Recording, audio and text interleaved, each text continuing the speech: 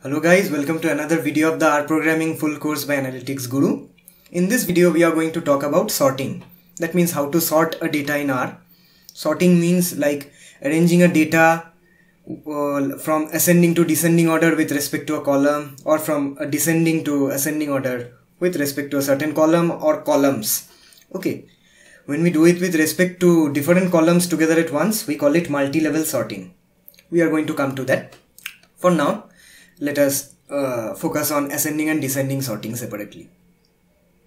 For this, we are going to use the previous data frame that we used in the previous videos. The name, age and sex, that is the student data frame. I hope you remember. In case you don't, just go through the previous videos. We have told you how to create a data frame. I have executed the code for the data frame. This is how I do it. These are the vectors, name, age and sex, and this is the command for writing for forming a data frame. And I have named the data frame as student. So this is the data frame, as you can see, name, age and sex. Now I want to carry out an ascending sort on the data frame based on the column age. That is, I want to sort the data set in ascending order of age. That is, the data will be sorted with the age arranged from the lowest value to the highest value. Okay, so this is how I write it. The name of the data frame first, third bracket open. The command to sort a data set is order. Remember, the command is order. This is how we sort it. We write order, first bracket open, student $age.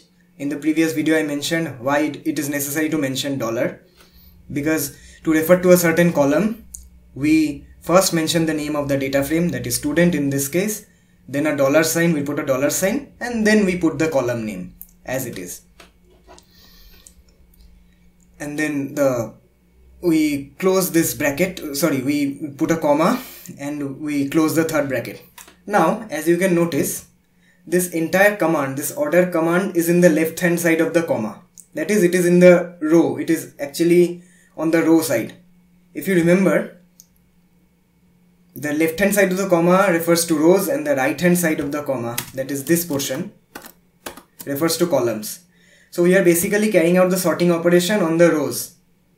If you want to ask why, it is because when we are sorting a data with respect to a column, we are actually sorting it according to the row values. We might carry the operation out on a specific column, but the values are represented through the rows and it is basically a row operation. So the entire command takes place in the row side of the structure, that is on the left hand side of the comma. So let me execute this line of code. See, let me tell you, this part, it is just for inserting comments. It has got nothing to do with the code. Even if you don't write this hashtag ascending sort, the code is going to perform fine. So now I executed the code and see, the age has been arranged in ascending order, starting from the lowest value of age, that is 5, to the highest value of age, that is 56. And it has been arranged, and the rest of the columns has got arranged according to how we are arranging the age, that is from ascending sort. Okay. Now we want to carry out a descending sort on age. The same way, it is the same way. We write student, the name of the data frame, third bracket open, the same command order, first bracket open. To carry out a descending sort, we just have to give a negative sign before student $age. Okay, when we give the negative sign, it automatically means descending sort. Alright, let me execute this line. See, the order of the age has got reversed, that is, it is beginning from the highest value and ending at the lowest value, and the rest of the columns have got arranged according to how we are sorting the age, that is in descending order. Alright, now these are all numeric data. Age, this age is a numeric data. What happens when we try to carry it out on a character, that is, suppose on sex, we try to sort on the basis of sex. We write the same command, student, first bracket, third bracket open, order, student $6. Now remember, the default is ascending order. Okay, if we do not mention anything, the default is going to be ascending. So when I execute this line of code, see, it is happening in the order in which the alphabet occurs in the it is happening in alphabetical order basically. Since F comes before M, so the female is getting arranged first, then comes the male part, and we sorted it on the basis of sex, on basically ascending order of sex. So the females are going to be arranged first, and then the male is going to come the second. Okay. Now what happens when you try to descending sort it? That means we want the males to come first and then the females.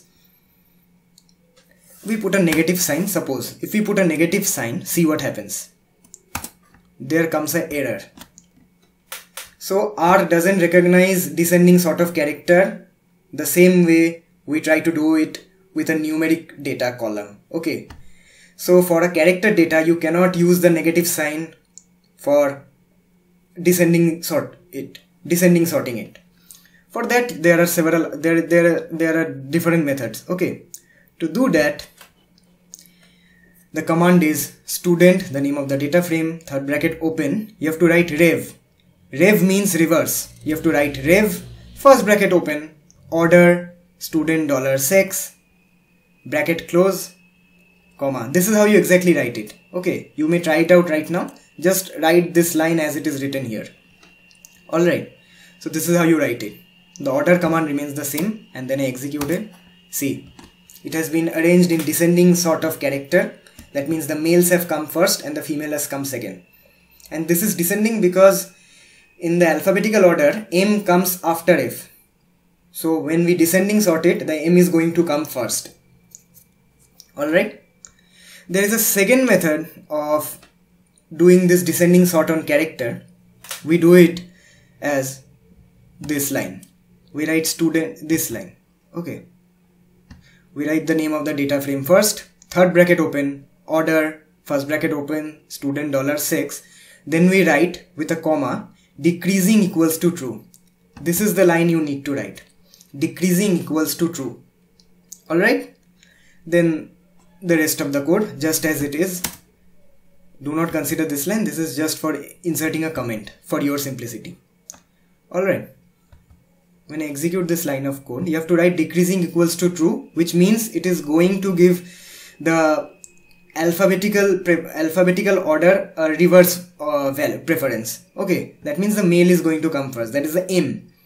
The later values in the alphabet is going to come first. So I execute this line of code. See, the same thing is being shown. The males have come first and then the females, and the rest of the columns have got arranged according to the sex column. Alright. Now let us come to multi-level sort. What does multi-level sort mean? Till now we sorted the data frame according to only one column.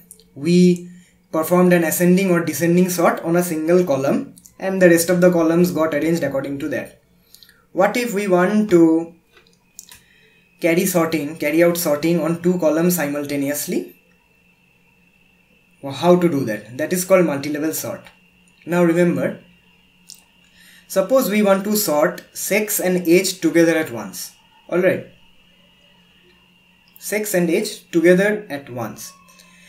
So what R does is that whatever we write first, suppose we write student $6 first in the comma, in this bracket, and then we write student $age. Let me delete this negative sign. Let me show you a more simple form. What happens? Then we write student $age when the second position. So what R does is that it first sorts the sex column, and then according to the sex column it sorts the age. It will be more clear when I execute this line of code. This is how you perform a multi-level sort, guys. I execute this line of code, Ctrl+R. See what has happened. See, very cautiously see. Since I didn't give any decreasing equals to true or anything of that sort, it is going to give preference to the alphabetical order, and that is why F is going to come first. And the sorting has been first performed on the sex column because we wrote student $6 first, and then we wrote student $age. Now see what happened. The females have got arranged. The F has got arranged first. All the F have come together at once since they are same, and then the M's have come. Now you can see here, consider this portion. only the female portion, female block, you will see 5, 9, 43, 44, 51. It is absolutely ascending. It is ascending. But then again, when the male block begins, this male block, you find that right after 51 comes 12, 17, 22, 29, 20, 56. So when you separate it and consider it as two separate blocks of male and female each, you find that for the female, the age has got arranged in ascending order, and for the male also, the ages have got arranged in ascending order. But when you consider this entire data frame together at once, you find that it is increasing from 5 to 51, that is from in the female block. But then from 51 it took a fall to 12, and then again it went to 56. That means, what that means, this is very crucial, you need to understand it very properly, okay? What that means is that since we are giving preference to sex first, we are sorting the sex column first, all the data related to the sex will get sorted. Alright? The sex will get sorted according to the alphabetical order, and then within this section, within the female section related to the sex, the age is going to get sorted. Then the male is going to come. Since the male, this M comes after F, the ascending sort of age will take place separately within the male column. So the sorting is happening, the sorting of the age is happening separately with respective to the sex columns. Alright, so first the sex column gets sorted, it gets segregated into a female block, and then comes a male block. And then since the age comes after that, we wanted to sort age after that. What happened is that the age for the female is getting sorted according to the ascending order, and then for the age for the males is getting sorted according to ascending order. So they are completely separate. The age at one glance might not appear to be arranged in ascending order, but when we consider each block, we find that the age is arranged in ascending order for each of the blocks, that is each of the sexes separately. This is the beauty of multi-level sort. It actually gives preferences to the sorting of the second or the third column actually depends on the first one. So whatever we put on the first one, whatever sorting we do on the first one, it actually influences the sorting of the rest, and they get arranged like that. Alright guys, so this was it.